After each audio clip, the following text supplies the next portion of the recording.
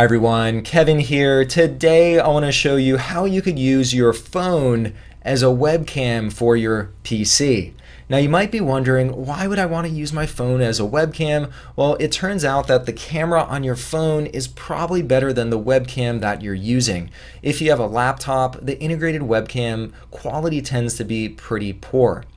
We're going to install two different apps, one on our PC and then one on our phone to make this work. It doesn't matter if you're using Windows, Mac, or Linux, or if you're on an iPhone or an Android phone, it'll work irrespective of which ones you have.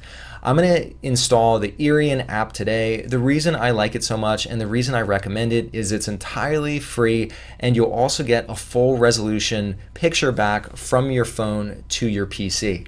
All right, well, why don't we jump on the PC and I'll show you how you can do this. Here I am on my PC, and as a first step, we need to install an app on our computer. So let's head over to the website irian.com.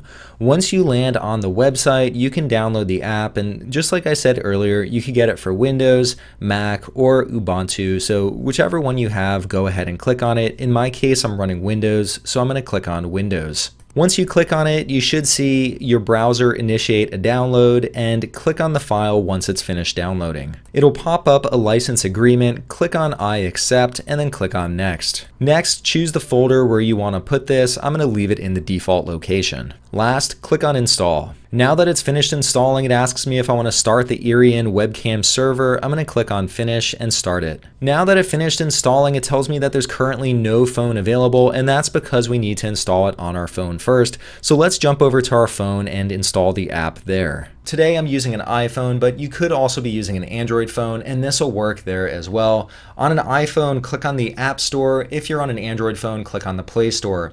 Once you click on the store, let's search for the app Irian. Once you search for it, you should see the best match appear for the Irian webcam. If you haven't installed it yet, you'll see text that says install. I've already installed it, so it says open. I'm going to open my app.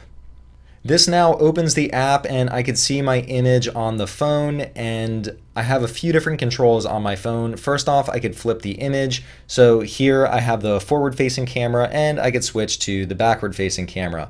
Not much to see there. And then you could also toggle your phone's flashlight on and off. There's not really too much you can do in the app on the phone. But overall, it has what you need. It's simple and works effectively. Let's jump onto the PC now. Here I am on my PC now, and we can see the Irian app now has the image going over Wi-Fi from my iPhone. Now, one thing to call out, you have to make sure your phone and the PC are both on the same Wi-Fi network. Within the app, once again, this is also pretty bare bones. I could choose my default video format all the way from the lowest, which is very low resolution, all the way up to 4K, which my phone can support.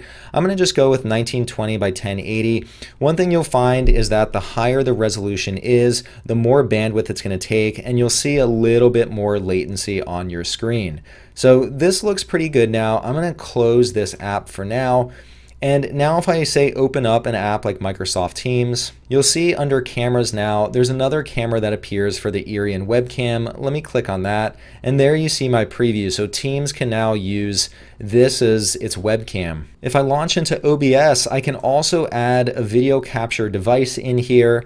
And here too, I can also use my webcam image within OBS. So regardless of what app I'm using, it could be Teams, it could be Zoom, it could be Google Meet, it could be OBS, I can use my phone's camera as a webcam. And the nice thing about using my phone is it's wireless. I can move it around anywhere, and I get my video footage onto my computer. Alright, well that was a quick look at how you could use your phone as a webcam for your PC. If this video helped you, please give it a thumbs up.